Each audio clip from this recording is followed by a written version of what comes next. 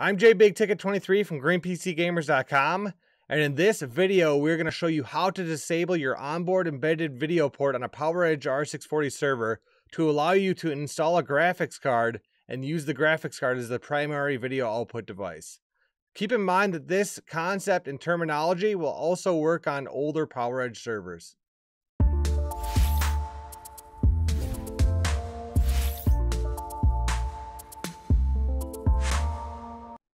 For our scenario, we needed to add an HDMI output to our Poweredge R640 server. So we added a low power consumption graphics card into one of the PCIe X16 slots. As you can see, we don't have a low profile bracket for the card, so we took the PCI bracket off for testing purposes. We were hoping that the default video output device would automatically switch to our new graphics card, but it didn't. The server was still using the onboard VGA port as the default video output device.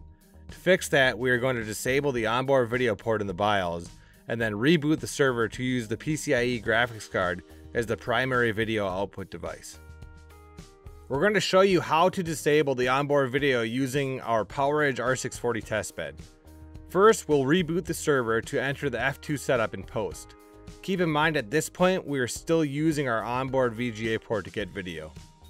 Once in the F2 setup, we'll click on System BIOS.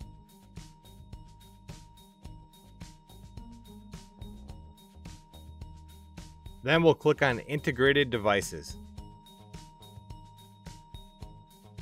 Once you get into the integrated devices, it's as simple as selecting to enable or disable the embedded video controller.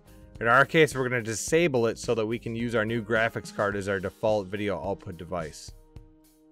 Make sure and save the changes before leaving the BIOS setup, and then you can reboot the server and start using the PCI graphics card as the default video output device. If the process in the video worked for you, please comment below and let us know what model Poweredge server you have and what model graphics card you installed. Also, if this video was helpful to you, please consider subscribing to the channel, and thank you so much for watching.